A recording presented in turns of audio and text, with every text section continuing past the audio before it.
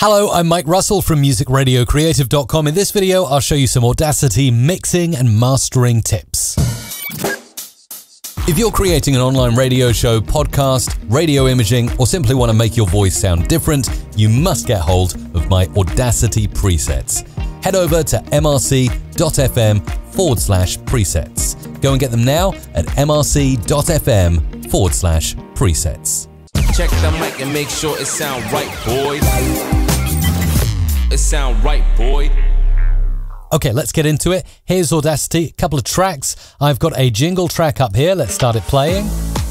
And I'm mixing this together with some vocals here. So if I just solo this track for a second and play further down. This is my jingle bed, but then of course take it off solo. There are my vocals, which I can solo as well. Now, as I'm mixing this together, I've also taken down the volume on each track by about 5 dB, just to make sure that I don't go into the red here on my levels meter.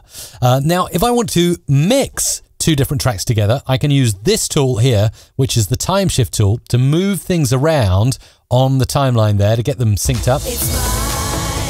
Now, obviously, that's not quite right. So I need to get it to the right place, slip it along until I find that right place. Let's try here.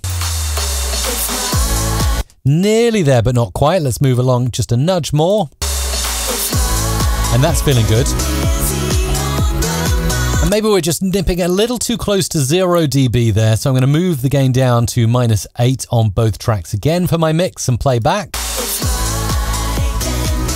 Now I'm confident I've got a good mix that's not distorting, that is ready to master. So I've done the mixing part, now I'm going to move on to the mastering. So I need to get this out as a single waveform so I can do some Audacity mastering tricks on top of it. So I'd go into the File menu, I'd go to Export, and I'd want to export losslessly, so in as high quality as I can, as a WAV file. So I'll do that, save it here to my Downloads folder, and the tracks will be mixed into one stereo file. That's exactly what I want. Click OK. I can give some metadata if needed. Click OK to that. And boom, that's now saved in my Downloads folder. I can drag and drop it. And this is my mixed file down here on track number 3. So I can actually cross out those two tracks if I want, or just mute them if I don't want them in my mix. Now I can listen to the final mix. And what I'm going to do for mastering, so we can see side by side, I'm going to take this track here that I've got, go into my selection tool, select everything, Control or Command A as well can do that. That'll select all of your tracks though, so just this track. Control Command C to copy. And then we want to go to Tracks, Add New, and we want to add a new stereo track where we will then paste that jingle. So we've now got two exact copies and I can go between them and listen. Okay, so let's get rid of those mixes now because we're not going to need them, and look side by side, and we'll focus on this one where we're going to add some mastering effects. And the first thing I am going to do is I am going to go ahead and I'm going to go into Effect, and I'm going to go to Limiter here.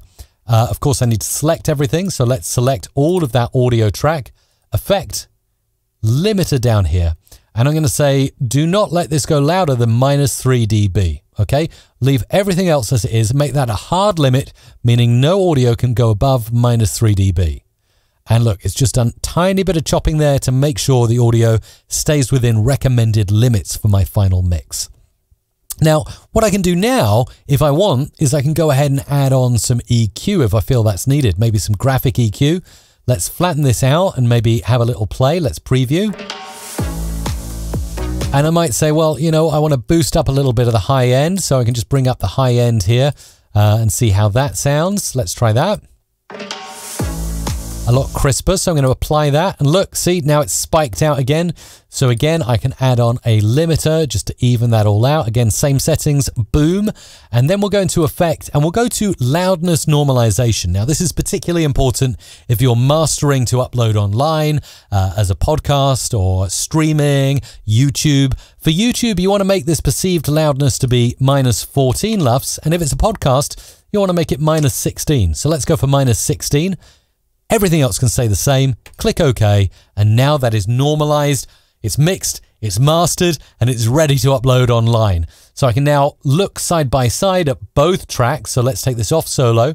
This is the original track, quite spikier, more dynamic range. This one's been flattened out and limited, and a little bit of EQ added, so I can get rid of this now before, stay with the after, file, export, save it as whatever I want, maybe MP3 to go online, and that's it, my final mixed and mastered track right out of Audacity with a few effects. Really quick, really easy.